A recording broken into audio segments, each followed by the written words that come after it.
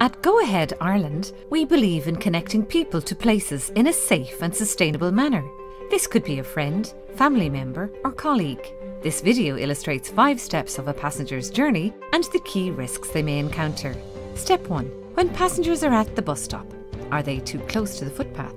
Ultimately, this could cause a pedestrian strike. Therefore, watch your speed when pulling into a stop. Step 2. When passengers are boarding, is the gap between the footpath and the bus sufficient? Will the door clearance be in the way of the pedestrian?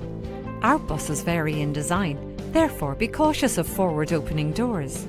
Additionally, if there is a wheelchair user, the ramp will need to be deployed.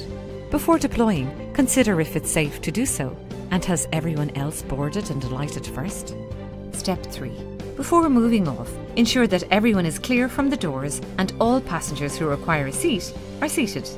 If they're not secure, there's a risk of them falling when you move off. Take extra time if someone is using the stairs. Step 4. During the journey. By watching the road ahead, this can prevent harsh braking. Passengers will not be paying attention to the road, but expect a smooth ride. Unexpected braking could cause them to fall or their body to hit bus furniture. Finally, Step 5. When the passenger has reached their intended destination. Have they got up from their seat when they press the bell? We want to ensure all our passengers arrive safely.